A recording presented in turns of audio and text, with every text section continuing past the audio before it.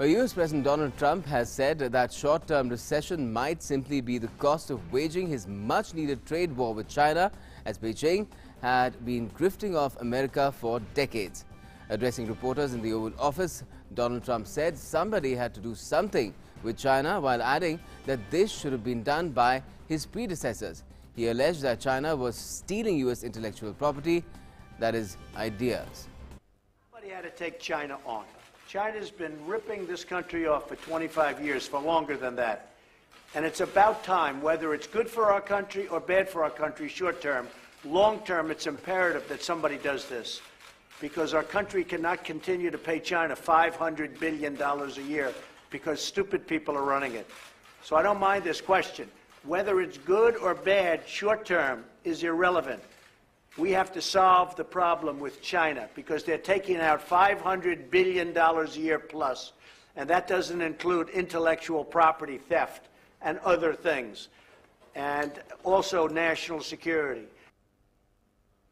Italian Prime Minister Giuseppe Conte has resigned following a decision by the far-right League Party to present a no-confidence motion in the 14-month-old coalition government.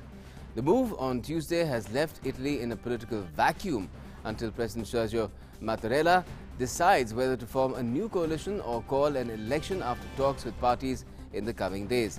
Mattarella charged Conte with heading a caretaker administration after he handed in his resignation, pending consultations on a new government, which is set to begin today.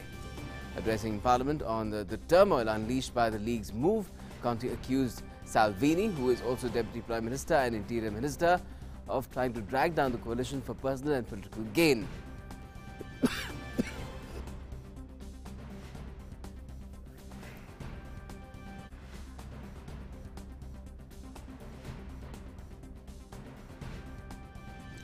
Saudi Arabia has started implementing its landmark reform on travel restrictions on women.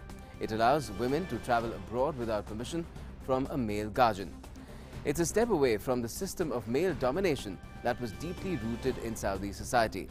The Passport Department said on Twitter that they're receiving applications for women over 21 years in age to issue or renew passports and travel abroad without any male guardian's permission. The reform has come after high-profile attempts by women to escape alleged guardianship abuse, despite a string of reforms by Crown Prince Mohammed bin Salman. These reforms were widely celebrated in the kingdom as well. Brazil's Amazon rainforest has witnessed a record number of fires this year. A total number of 72,843 fires have been detected so far in Brazil's Space Research Center, INPE. The surge marks an 83% increase on the same period last year. Concerns grow over the president, Jair Bolsonaro's environmental policy, while the conservationists have blamed the president, saying he has encouraged loggers and farmers to clear land. Smoke from the fires has caused a blackout in the city of Sao Paulo, and that happened on Monday.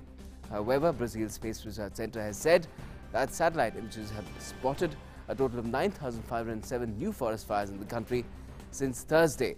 Most fires were in the Amazon basin, which is the world's largest tropical forest and seen as vital to countering global